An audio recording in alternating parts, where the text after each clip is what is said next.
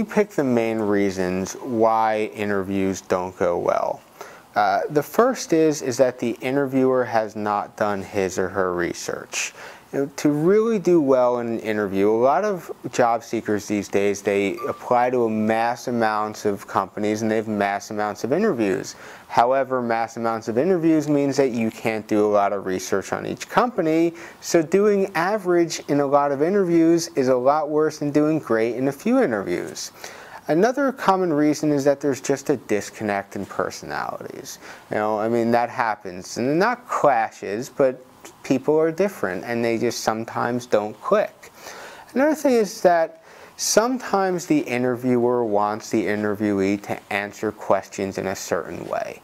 We've had people call our recruiting firm and they want to hear something that is not even remotely accurate, but it's just what they want to hear. And sometimes interviewers just want to hear certain things, true or false. And if the interviewee doesn't hit on those, they don't pass the job. Another reason there are just other qualified applicants for the position. It's out of the job seeker's hands. Another thing is the job seeker asked for too much money. Greed is one of the biggest killers of job seekers around the world. When job seekers do really well in interviewing, they begin to think, well, how much money can I get out of this employer right now, rather than thinking, how much money can I get out of them next year after I do really well.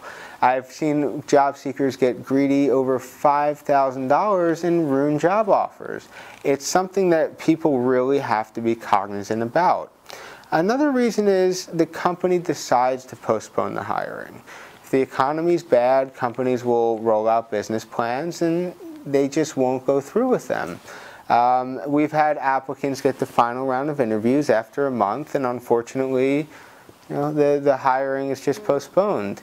And then there's internal hiring. Companies will sometimes decide to promote internally, and the job seeker could do nothing about that. And a lot of times, there's also the job seeker isn't interested.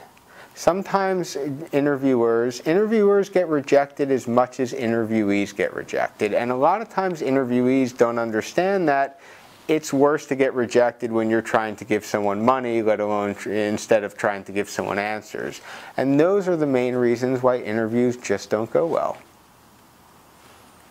That was interesting. Mm-hmm. So that's on your interview page.